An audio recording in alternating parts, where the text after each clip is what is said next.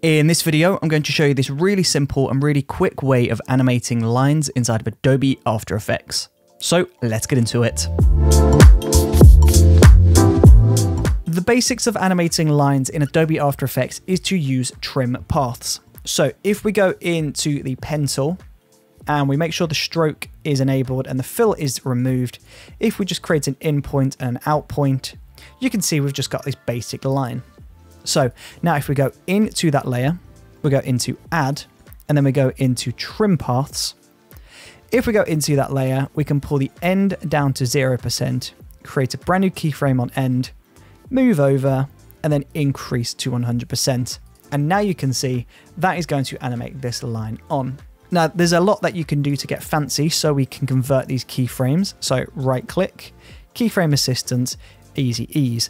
And that is going to change how that looks. It really slowed down into that final point. Now, if you wanted to, you could round off these edges. So if we go into the shape layer, go into shape, stroke 1, you can see we've got line cap and line join. So if we go to line cap, we can change that to round cap. And that's just going to round off those edges for you.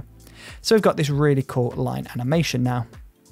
Of course, as well, trim paths can be applied to basically any mask. So if we were to change this, so if we go back to the pencil and we create a point in the middle, you can see it's now going to work even though the shape has changed. So trim paths can work on a really basic shape like this, or alternatively, you could actually create some really complex shapes. So maybe we're creating this graph animation.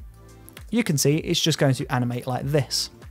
The cool thing is as well, if the shape changes, so if the animation changes throughout, the trim path is still going to work as long as it is active. So if we click shape layer, we go into path 1, select path 1. If we create a brand new keyframe on the stopwatch up path at the beginning, we move over towards the end of the action, and then we make some changes to that. So this goes up, this goes down, and then this drops again at the end. You can see it's going to change and animate the trim path at the same time. So if you were creating some logos, for example, this could be a really cool way of animating your logos in. Trim paths is really essentially just the backbone of any sort of line-based animation. So you've got a line, you've got a shape, you want to animate something on. Trim paths is the tool that you are going to use inside of Adobe After Effects to complete that.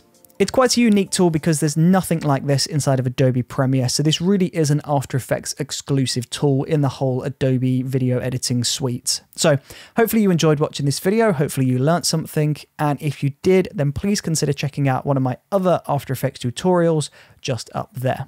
So see you in the video.